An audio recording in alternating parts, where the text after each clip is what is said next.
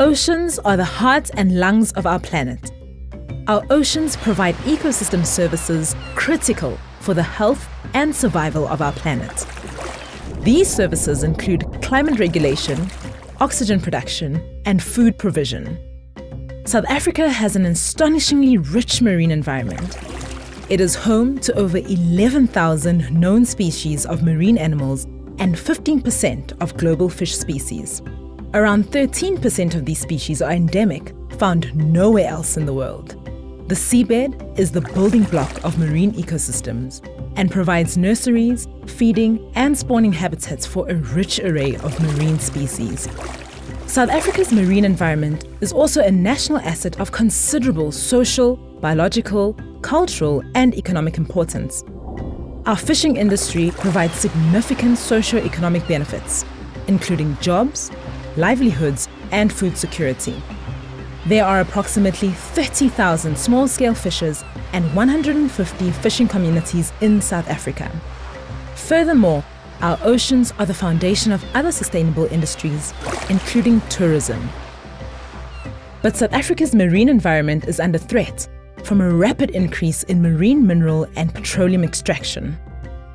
The Petroleum Agency of South Africa has leased 98% of our marine environment for offshore oil and gas.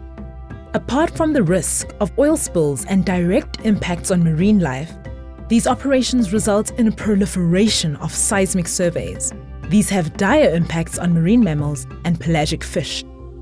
An increasing number of rights have been granted for coastal heavy mineral sand prospecting and mining. This uses giant earth-moving machines to dig up strips of coastal dunes and beaches, which is removed by trucks for processing. Now, there's a new and dangerous threat to our marine habitats. Recently, the Department of Mineral Resources granted 3 rights to private companies to prospect for marine phosphate over a considerable area. Together, these areas cover approximately 150,000 square kilometers, or 10% of our marine environment. If mining proceeds in these areas, it would involve a technology named trailing suction hopper dredge. This is comparable to strip mining the seafloor at an alarming rate. A dredge head with cutting teeth is dragged on the seafloor and completely removes a living layer of our seabed of up to 3 meters deep. These operations can remove up to 5.5 million tons of sediment annually. This living layer is then vacuumed up by a tube. The process creates a giant plume of sediment, equivalent to a dust cloud of hazardous substances such as methane, hydrogen sulfide, and heavy metals locked in the seabed. This plume blankets an area far greater than the mined area, smothering and burying seabed ecosystems. As seabed mining would have significant impacts on fish stock, it would devastate small-scale and commercial fishing, as well as associated jobs, livelihoods, and food security benefits. South Africa, Namibia, and Angola are signatories to the Benguela Current Convention, which requires us to work together in managing shared marine resources. It would be irrational for us to allow marine phosphate mining when these activities will devastatingly impact our neighbours. No other country has allowed bulk marine sediment mining. Countries that have received similar applications have placed a moratorium or permanent ban on such operations.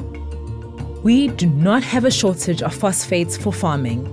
There are viable alternatives for ensuring continued phosphate supplies, including improved soil management and phosphate recovery from sewage facilities. South Africa's current legal and governance framework cannot cope with bulk marine sediment mining. The cumulative impacts of an unregulated and unenforced seabed mining industry would be disastrous. In 2015, in response to concerns that seabed mining would soon be authorized, a group of organizations formed the Safeguard Our Seabed Coalition. The coalition includes organizations that represent commercial and small-scale fishing, organized labor, and environmental justice organizations. The primary objective of the coalition is to pursue a moratorium on bulk marine sediment mining. The coalition believes a moratorium should be in place until, at minimum, a strategic environmental assessment has been concluded so that the impacts on established and renewable industries such as fisheries and tourism are known. Our marine environment is remarkably beautiful and rich. The health of our country, our people, and our environment, and therefore our economy, depends on the health of our ocean. We have a duty of care towards our ocean, both for its intrinsic value and for our own well-being.